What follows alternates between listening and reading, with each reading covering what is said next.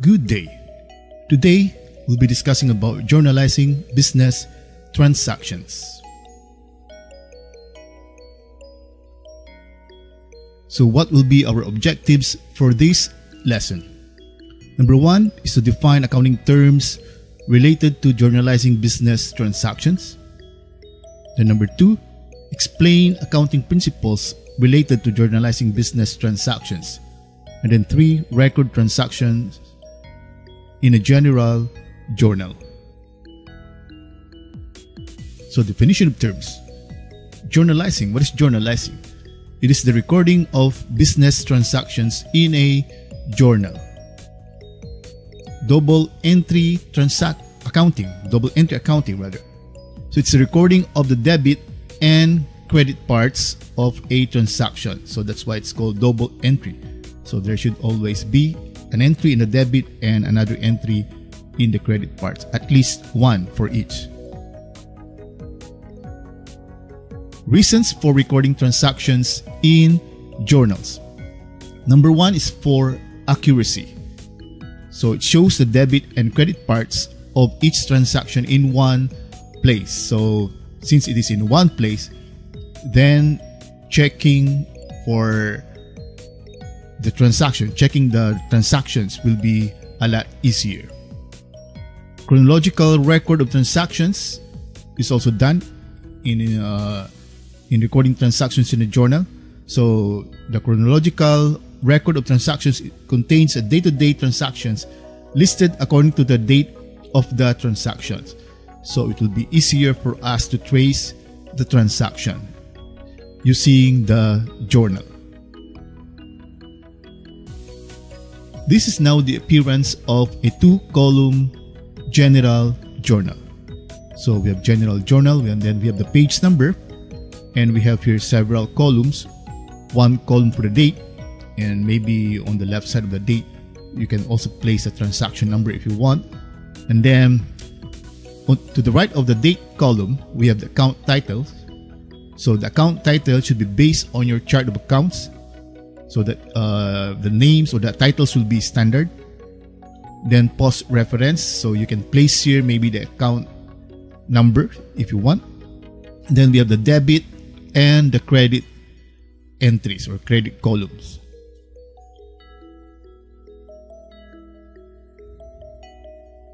So let's have an example. The first example is journalizing a sale of an asset. So October 1, received cash from the sale of an old lawn mower amounting to 5,000, wherein the receipt number is 0100. So if we try to analyze the transaction, we receive cash. So cash is one of the accounts that is affected by the transaction. So since we receive cash will actually increase. But when we receive cash, we actually gave an old lawn mower. So in that case, our maintenance equipment, which is a lawn mower, will actually decrease. So how do we enter the journal entry for this?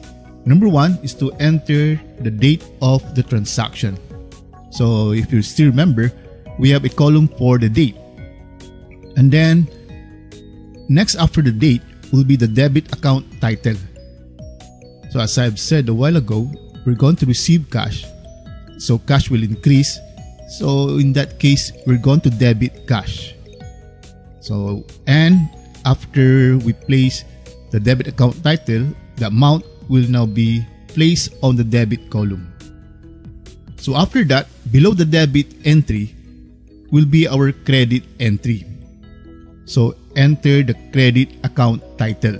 So again, we enter the debit first before the credit entry. And we have to indent for readability, so that at a glance we already know what are the accounts that are credited and what are the accounts that are debited, because again the credit part is indented. So and then after entering the credit account title, we now enter the amount on the credit column. And then below the transaction, we place an explanation of the transaction. Though sometimes others don't do this, but maybe it will be a lot. It will help a lot if we place explanation. So let's take a look now at the journal entry of transaction number 1. So as you can see here, we have the date.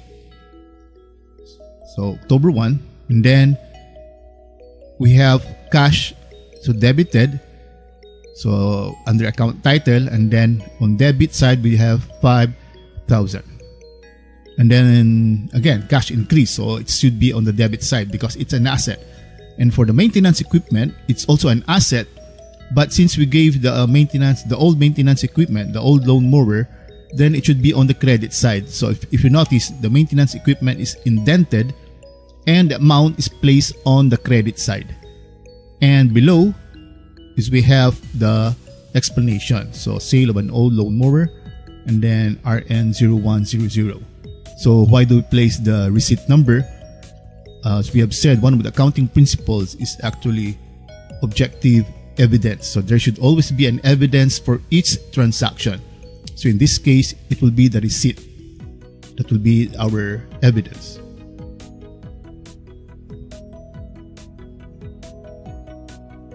Okay, so let's now proceed to the next transaction.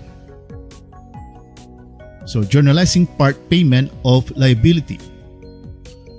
So on October 1, 2020, so paid cash to Sassoon Supply Company for part of amount owed, so amounting to 20,000. And then with paid cash, so the check number, for example, is check number 20. So we paid cash. Cash is an asset, but we gave away cash. We paid cash, so our cash will decrease. So that means cash will be on the credit side. What is the other account that is affected by this? Sassoon Supply Company, which is actually a liability because it says here amount owed. So Sassoon Supply Company is actually a company where we owe the amount. So it's a liability. So the liability will also decrease.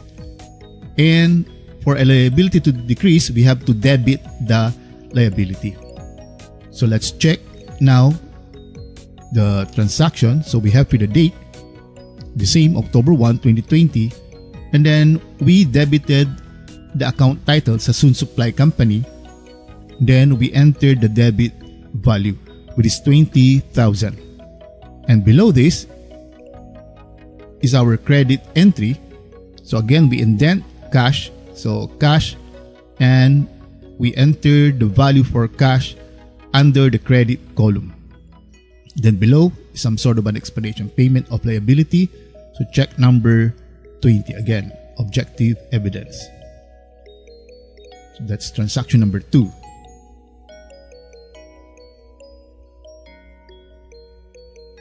Let's have another transaction, journalizing a revenue transaction. So let's say October 2, 2020, received cash from daily sales amounting to 25,000, and the reference number is 0102. So we receive cash, which is an asset, then that means our cash will increase. So again, an asset to increase, you have to debit cash. So in this case, we have to debit cash, and then the revenue, which is actually, it will actually what? It will actually increase capital. So for a capital to increase, we have to credit the transaction or the account. So here is now our entry, our journal entry for this transaction. So we have for the date, October 2, 2020. Then we debit cash amounting to 25,000. And we credit sales amounting to 25,000. And then our explanation, sales, so reference number is 0102. So that's our entry for this transaction.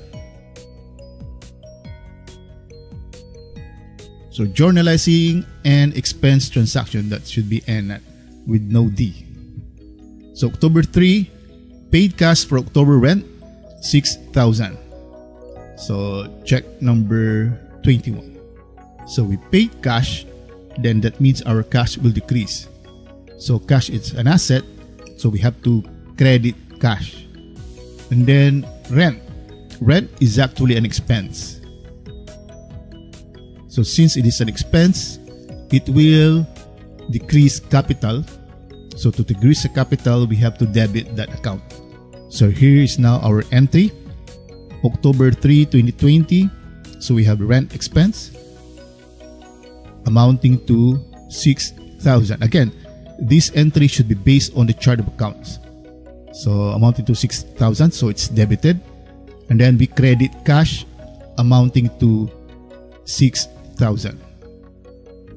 So again, we have the explanation, paid rent expense, check number 21.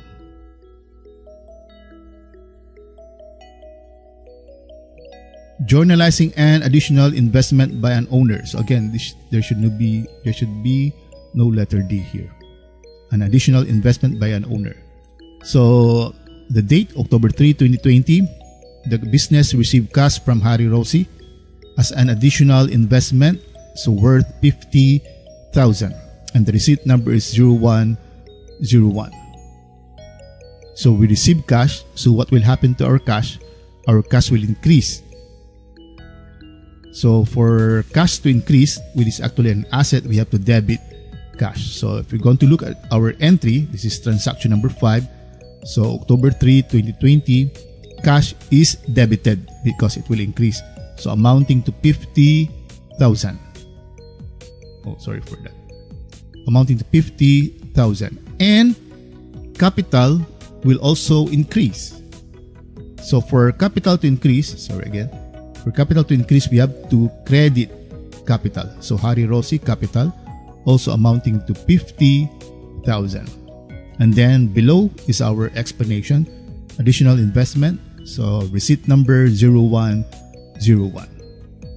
So here we have now several transactions using the general journal rather. So that's how we enter general journal. Okay, so I hope this will help you in understanding how to enter transactions using the general journal. Thank you.